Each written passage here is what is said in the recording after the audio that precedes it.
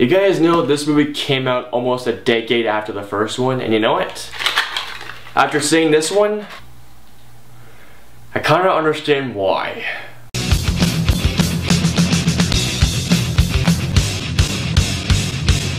Sin City.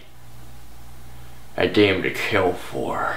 Candy cigarettes, by the way. So Sin City, A Dame to Kill For is a sequel, but also a prequel to the original Sin City that came out in 2005. Yeah, it's almost been a decade since the first one came out. And so in this one, you have almost all the cast back together, but we have some newcomers, one of them being Joseph Gordon-Levitt as Johnny, who is this really cocky but very lucky gambler. Like, he just senses if he's gonna win or he's gonna not. Mickey Rourke as Marv comes back, and we have Dwight back.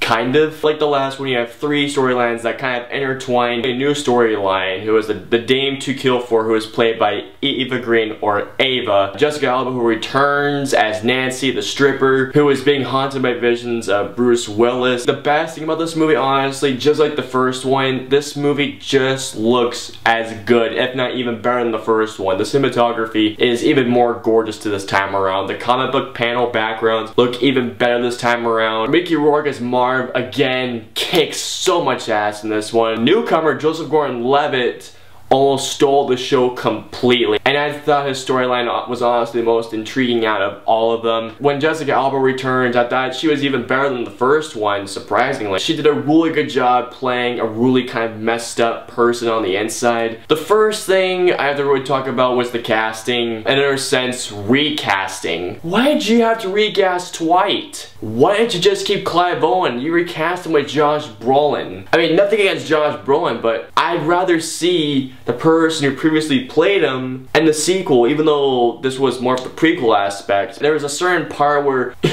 where Josh Brolin got the Clive Owen hairstyle. I almost started laughing. I was just like, okay, just bring in Clive, seriously. Just you look stupid, Josh. Also, why did you recast Miho? Devon Aoki, I think that's her name, the one who played Miho in the first one. You replaced her with Jamie Chung. She just seemed scared. I don't know why. Compared to Devon, when you looked in her eyes, she'd be like, yeah, you crossed me, I'll cut your dick off. When it comes to Eva Green, I love Eva Green. She is a beauty to look at, and she is very fun to look at. When it came to this one, I don't think she was very good in it. Which brings me to the A Dame to Kill For storyline. When you're on your main storyline, the storyline that is literally named on the movie, when that is not as interesting as your other two subplots, you have a problem right there. When it came to Johnny's storyline, JGL's storyline, I think it was like 15 minutes in, and all of a sudden it just cut into the A Dame to Kill For storyline, and then I think 5 minutes in, I was out. Like, I was actually kind of bored at times. It just kept dragging on and on and on.